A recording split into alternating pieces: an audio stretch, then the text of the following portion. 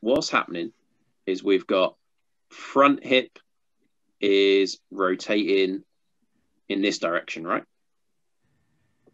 And then our trail hip is rotating in this direction. Yeah. Yep. So as we start, let's go back to that. We can see that as he's wheeling the club away, we can see that there's a slight move off the ball where he hasn't done much rotation here. And he's like sinking into that right hip. But now there's rotation that's kicking in.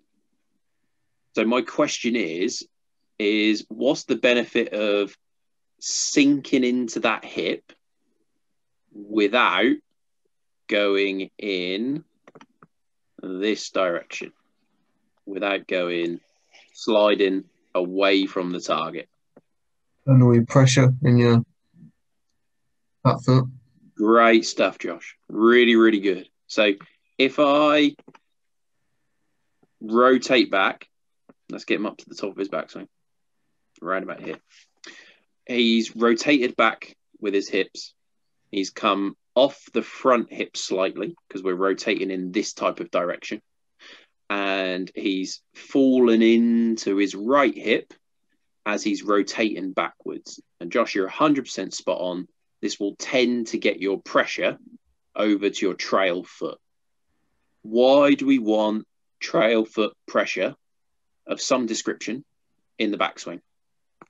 So you can like load up and then you can like explode off it.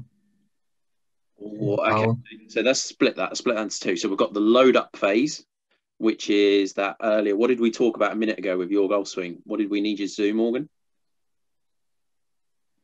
Oh, get that mass going gradually up.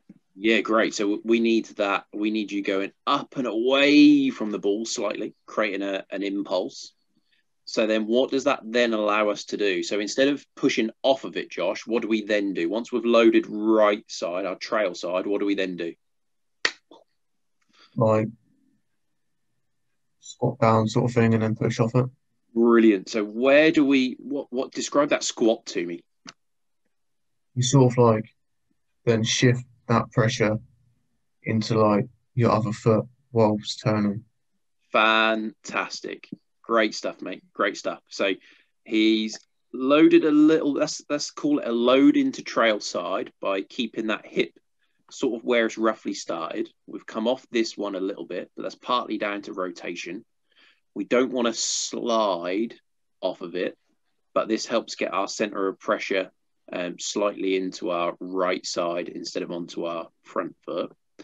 And the reason that's beneficial is because then we have a shift in pressure. So notice his left leg is now, let's get rid of these annotations. His left leg is now starting to do a lot of pushing, and most of our downswing force is going to come from that lead leg, especially vertical force. Vertical force in the lead leg is a big one. And we're going to squat down slightly. So notice, interestingly, that those hips, especially that left hip, is slightly below where we first initially marked, Morgan. Yep. So that's our center of mass going in the downward direction. So there's your squat, right? So it's going down that way. Now, what's now going to happen to his center of mass as we go down into the ball and through the ball? Left leg will like straighten. Why does left leg straighten? You push him off the ground. Oh, okay, right, Morgan. Let's start with you. Number one, creates room.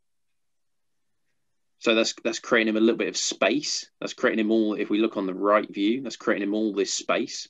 Great. So he's not going to hit it halfway up the hosel. He's Tiger Woods. You don't hit it halfway up the hosel.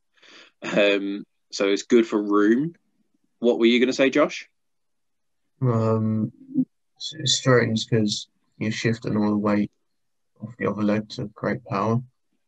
Oh, okay. Let's talk about this power. What type of force are we going to create off that lead leg? What direction?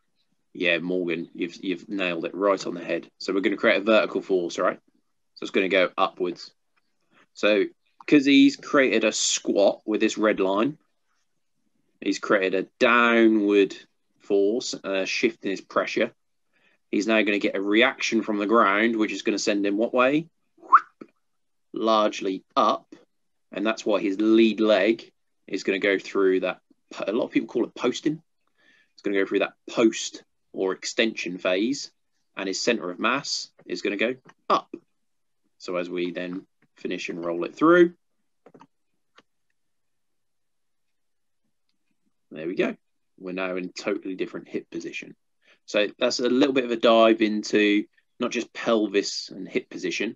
That's also a dive into how we can use and utilize the ground